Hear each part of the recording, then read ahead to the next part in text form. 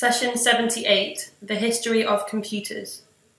Computers and technology play a huge part in 21st century life, from GPS systems to smartphones, from ATMs to laptop computers.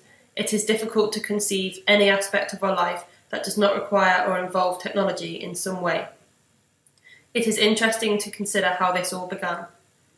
It is difficult to pinpoint how exactly the term computer first came into use, though one of the earliest uses was to describe a person who performed calculations. First recorded in the 17th century, this definition stayed in use for about 200 years. With the conceptualization of the difference engine in 1822 by Charles Babbage, this definition was shifted to describe a machine that was capable of computing several sets of numbers and making hard copies of the results. Unfortunately, because of funding issues, Charles Babbage was unable to see the full development of his concept in his lifetime. However, in 1910, Henry Babbage, his son, was able to complete a portion of this machine and was able to perform basic calculations.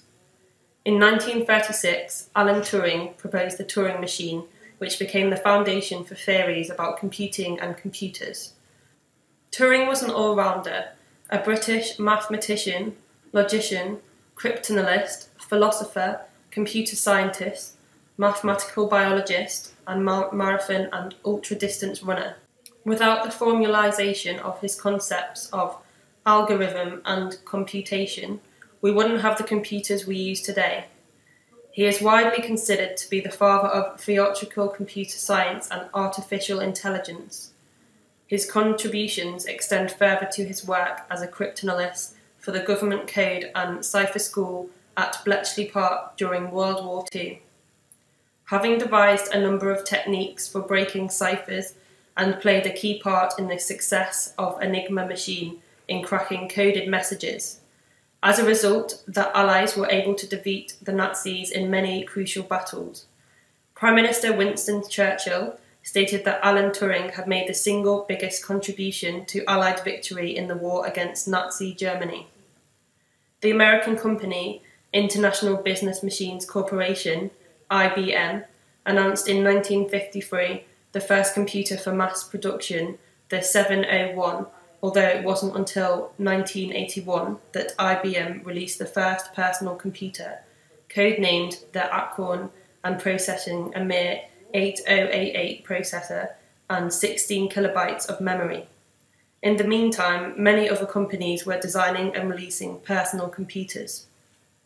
Compaq in March 1983. Compaq released the first computer and the first 100% IBM compatible computer, the Compaq Portable. Dell. In 1985, Dell introduced the first computer, the Turbo PC. Hewlett-Packard. In 1966, Hewlett-Packard released its first general computer, the HP 2115. NEC. In 1958, NEC builds its first computer, the NEAC 1101. Toshiba. In 1954, Toshiba introduces the first computer, the TAC digital computer. In 1976, Steve Wozniak designed what is now known as the Apple I. Steve Jobs convinced him to try to sell the computer, but it was not until 1977 that Apple truly hit the market. The design of Apple II, which introduced colour graphics and pre-assembled availability, saw the sale of Apple computers increase dramatically. However, by the 1990s, the computer market was saturated by personal computers, most of which utilise Windows 3.0, which was able to run on almost every personal computer. Apple computers were not compatible with Windows 3.0 and started to see a steady decline in sales. With the DOS system being produced by so many PCs, software developers like Microsoft were able to capitalise on a growing market. The next decade saw a rocky road for Apple. Despite the introduction of the Power Mac in 1994, the company was finding it difficult to keep up with Bill Gates' Windows 95. In 1997, Microsoft and Apple established a 5-year patent cross-license that seemed to serve Microsoft better than it did Apple. Nevertheless, Apple were able to stay in the market and years later produce many machines that are very competitive in the current market, such as iPods and iPhones.